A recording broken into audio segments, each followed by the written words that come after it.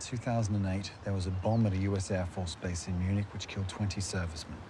Rossi Cartel was part of the terrorist cell that was allegedly responsible for it. Cartel was arrested, but he cut a deal with prosecutors in exchange for his freedom.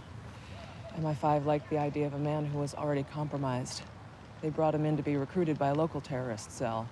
The idea being that he would help plan a major attack, but ultimately betray his fellow conspirators. At the last moment. At the last moment. And that's where it all went wrong. That's why the secret is lethal. Is that your headline?